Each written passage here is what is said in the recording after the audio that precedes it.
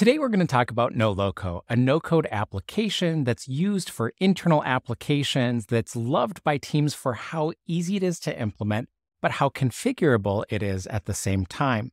Now, we're going to talk about Noloco as both a front-end application as well as a back-end. A lot of no-code tools specialize in one or the other. They act as a front-end that you connect to a back-end database, or they act as a back-end database that you might connect to another tool to be able to make web applications from. But Noloco you can use for both. Hi, I'm Dan Lehman from AutomationHelpers.com, and we're a no-code implementation partner. If you haven't signed up for Noloco, you can do so using the affiliate link in the description below. Now, I'm on the pricing page because I think it's important to talk about the use cases that are a really good fit for Noloco versus other ones that might be a fit for a different tool instead. So if we take a look at this and we scroll down, one of the first things that you'll notice is that they have a per user per month pricing, seat-based pricing. Now, this is similar to Airtable. It's similar to CRMs and project management tools, but this is different than other front-end no-code tools on the market, which might utilize a fixed pricing, meaning that you could have 1,000 or 10,000 external users for a given price.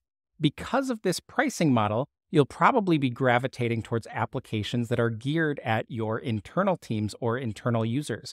So if I have a team of 10 people and we're running projects, this would work out great. We can use the Pro plan here. We'd be paying $150 a month for those 10 users to be able to utilize the applications that we've built for the team. Now, I do think there is a lot of value on the Pro plan by itself. Certainly, there's always going to be a reason to upgrade to business or to enterprise, but honestly, to be able to have user role functionality, to have field validation rules, and you'll see that there's a lot we can do with the permissions that we have available to us inside of Noloco. I really think you have a lot of that base level functionality without having to necessarily upgrade to a more expensive tier.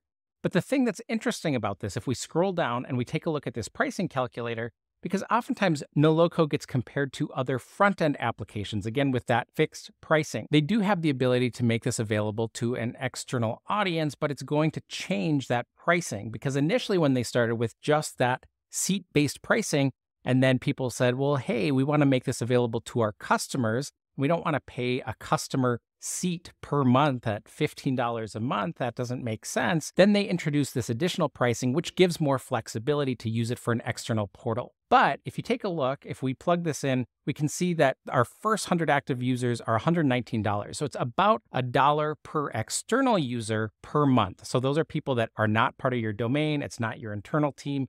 They're outside of the system. Well, let's think about that. So at that price, we've got other options available to us. If we have an app where we have 10,000 users and we have lots of different customers, we're more B2C driven, this isn't going to be a good fit for us because there are more affordable options that are out there. However, it is nice for us if we're using this in a B2B sense, and maybe we need a partner portal as part of what we're doing. So we've got a CRM and we're working with 50 different partners. So we can say, hey, we've got 50 external users we want, and that makes it a pretty attractive price for us. So overall, I still think this is going to be the best fit if you're using it to build internal applications for your team and you have a limited external audience you want to share it with. If you're doing something really big, you're going to want to look for another tool that's available. And another thing with this is that they're not trying to be a jack of all trades and also manage websites. You're not building a website and landing pages on this tool. It's really just people authenticate, they get access into the application, and you'd build any kind of websites on a different platform. Now let's talk about data sources, which I think is a huge strength of Noloco. In many other front-end applications, you get a couple of different data sources you can connect to. And this is exactly how Noloco started with Airtable, and then we have Google Sheets. But you'll notice that they also offer Postgres and MySQL. I think this is really important because many organizations, if you're a team within a larger organization, you don't get to control where your data lives. You already have a database of customers that's your source of truth that lives someplace else, and you want to be able to tap into that data. You don't always get the luxury of building everything from scratch to build a backend in Airtable or build it in Google Sheets. You need to use what's given to you. And so I think that's really flexible, the ability to have Postgres and MySQL as options. They've got Xano and Beta, which is kind of the darling of backend for no-code tools. It's great that's available. And then SmartSuite is rolling out here in the next couple of weeks as well. But aside from all of this, you could not bring any backend data source, and you could use Noloco tables, which means that this encompasses both the front-end functionality, building the layout of how this interface works, and the backend. And it's not just a backend where it's a database. We have workflows and we can use webhooks and have automations and things that you'd imagine with other backend systems. So it's really nice if you're looking for kind of an all-in-one solution. Now, there are typically three main options of getting started with Noloco, and one of these is to be able to use one of their out-of-the-box templates. As you scroll through these, you can see that there are not a ton of options, but they are very well crafted. So being able to start with a project management template or inventory management, and you can see based on the icon that some are geared for Airtable and some are also for Noloco tables. Another option would be to use a backend data source like Airtable, and we can connect and authenticate to Airtable to set this up. One of the things that's crazy here is that they're actually using AI to optimize our setup based on the tables that we actually have coming over from Airtable. AI is optimizing the interface that it creates for you. This is the equivalent if Airtable took its own tables and when you're creating their interfaces, it designed it based on what it thought you needed for the application that you're looking at. So this is a really cool feature that it's able to optimize for what you're building and create different screens on your behalf. You can, of course, configure these the way that you need them specifically to be. And a third crazy option that we can do is we can actually use AI to be able to generate the tables for us. I'm using Noloco tables. I'm putting in a text description, and we're going to see what this generates. It's created 4 different tables for us, including our own linked relationships that we need between the tables.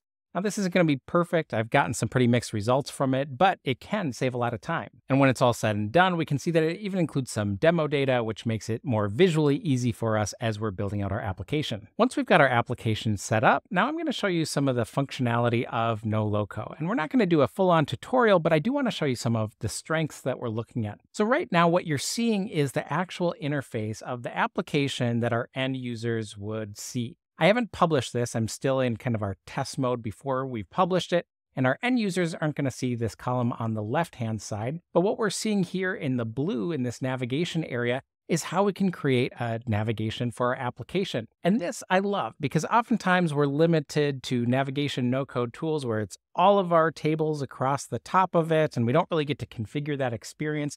Here we've got dividers, we've got folders, we can have external links as part of this.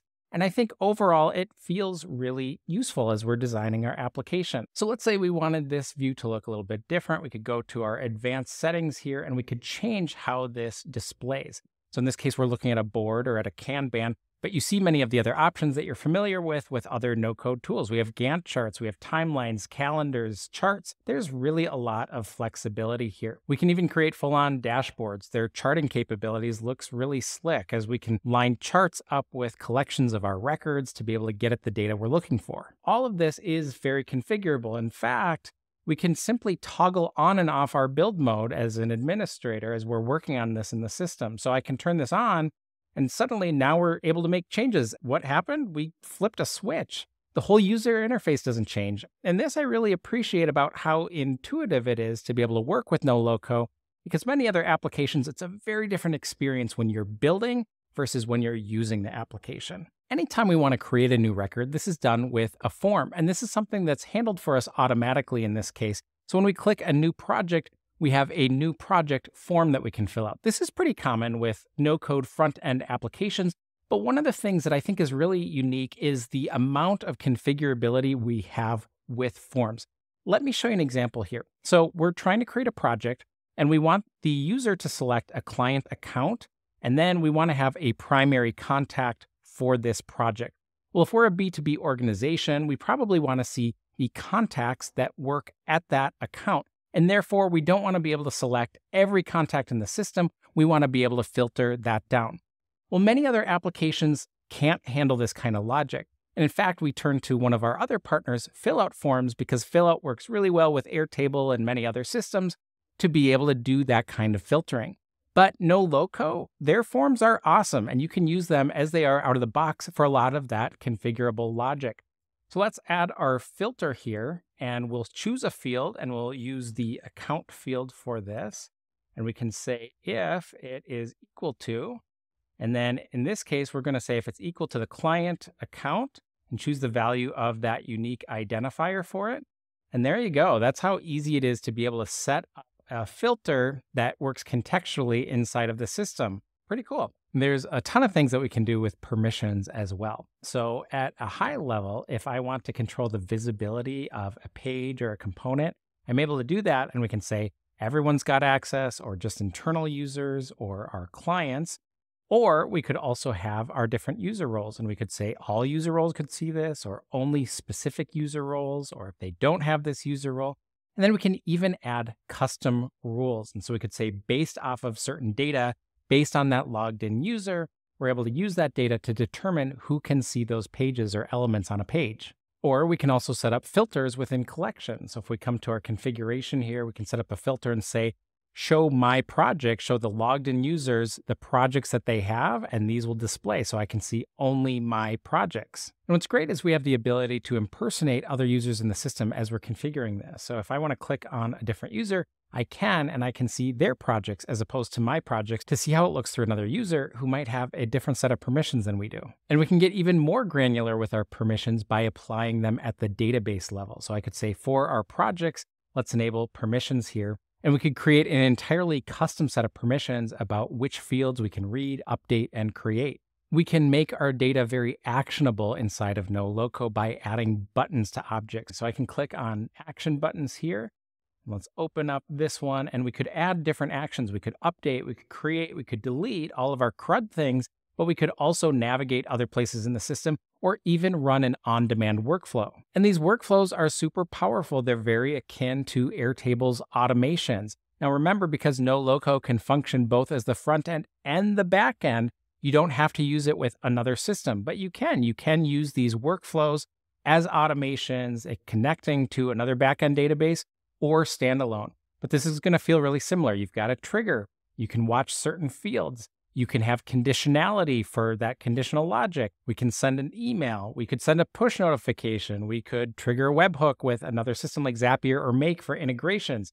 We've got our CRUD operations. We can even use OpenAI and be able to do different summarization all within the application as opposed to relying on a different system. I hope you've been able to see just how powerful Noloco is as both a front-end and a back-end no-code application. If you have any questions about getting set up, feel free to reach out to us at automationhelpers.com, where we're offering a free 30-minute consultation.